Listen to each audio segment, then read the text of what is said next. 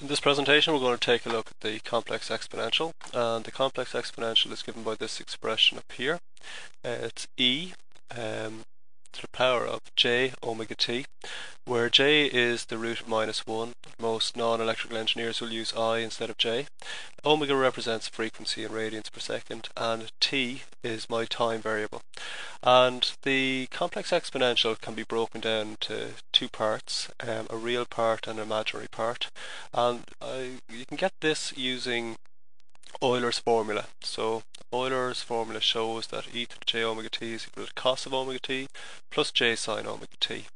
Now it's convenient for us to do this anyway, because cos omega t is a waveform or a shape that we're quite familiar with, as is j sine omega t.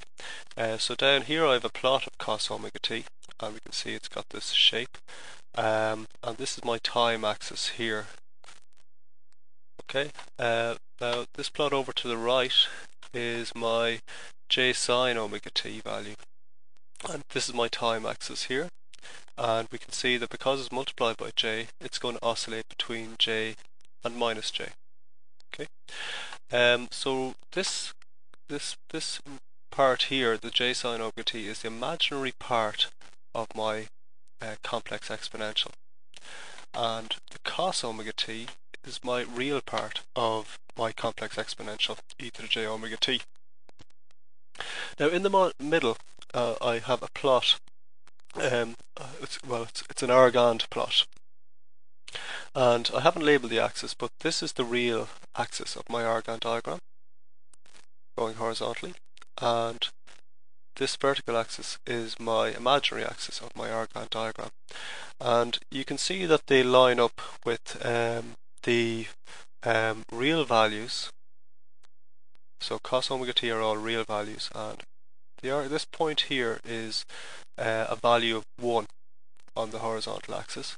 This value here is -1, and it lines up with the minimum amplitude of the cosine waveform.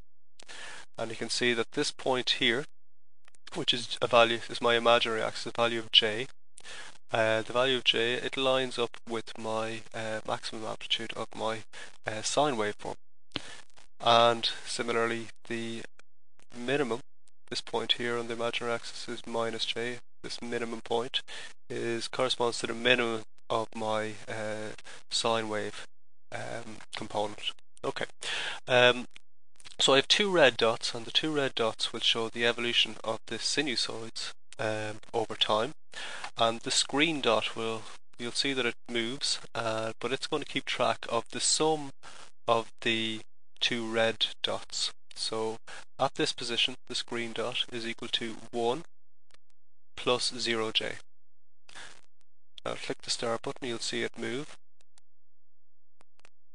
Let's stop up here. Now at this point, the green dot is equal to 0 plus j on my Argand plot. This will start up again, and you'll see that it tracks the evolution of the two sinusoids. We'll stop here.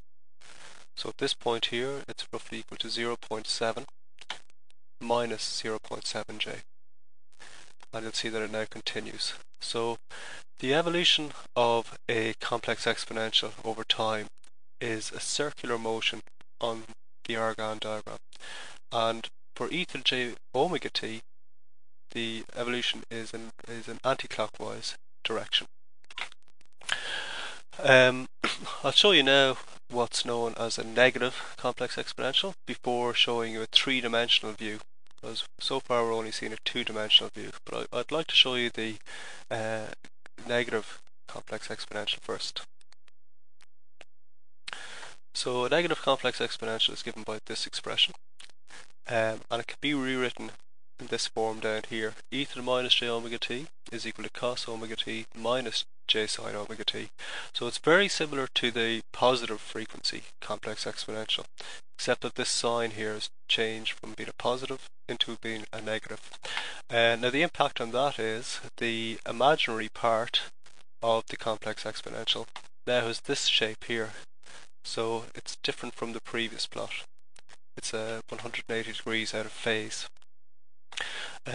But we'll see what happens now when the green dot, which is again the summation of the real part and the complex parts, so the addition of these two parts, we'll see how the summation of those on the Argand plot, how it changes over time. And in this case, you can see that the green dot is now moving in a clockwise direction, whereas in the previous diagram, or the previous example, the green dot moved in an anti-clockwise direction. So positive going complex exponentials rotate in an anti-clockwise direction, whereas negative going complex exponentials rotate in a clockwise direction. And that's very important to note for other presentations.